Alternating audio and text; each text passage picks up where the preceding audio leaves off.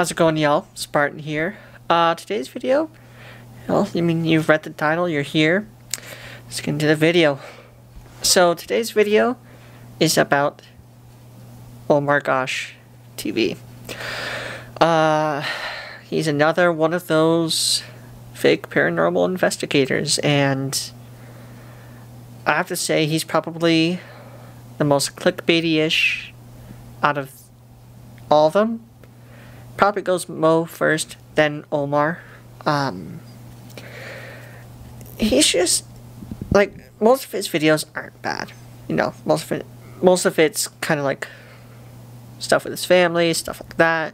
But a lot of his paranormal shit is very planned. You can just tell that it's planned and that it's fake, just like Mo's. How can you not believe that his stuff is it's just fake. It's just obviously fake, and he doesn't even try to hide it. Like, he'll put loud sound effects over noises he hears, or he'll raise his voice when he hears his noise, or stuff like that. Stuff that I just find odd, you know. And it's just odd that he tries so hard to make his stuff seem real, but it's not. I mean, Mo obviously has a video out there of him saying, "No, not yet, not yet," when his friend was kicking through the door while pretending that it was paranormal investigation. And I think that's the same with Omar. Just a lot of it's fake, a lot of it's just hard to believe, you know. I mean, some people may believe it. I personally don't believe it. It's just very touch and go, I guess. But, I mean, my question is, how can CJ, Mo, Sunny Deed, Omar go to each place and have all activity? Because realistically, even paranormal investigators, they don't get activity every single time, and yet Omar and the rest of them do.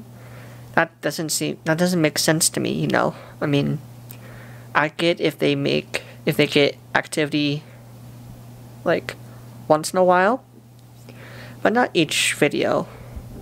And definitely, why would you put sound effects over the noises that the spiritual world or the ghosts make, you know? I mean, that just doesn't make sense. Like, why would you use loud ass sound effects, and why not just leave the audio as it is? And why would you, like, make a loud gasping noise or yell over the supposed noise? Like, I truly believe that their videos are fake, and you know, most of y'all disagree with me, but you know, if you actually look into it and just watch their videos, it's clear that it's fake. And you know, most of y'all are not gonna do that because you guys want to be, you know, right on their nuts, and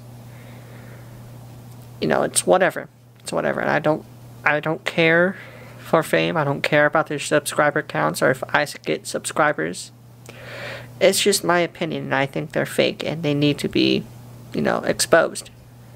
I mean, have them actually go along with paranormal activities, or investigators, my bad, and see what actually happens.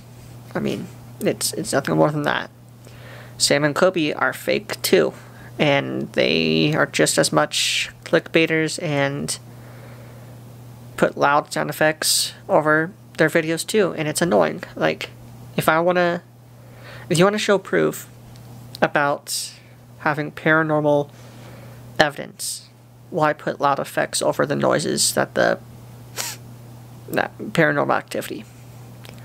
It just does not make sense to me, you know? So, I mean, unless somebody can prove to me specifically that their videos aren't fake, I'll continue to believe that they're not fake. So, that's just my opinion on it.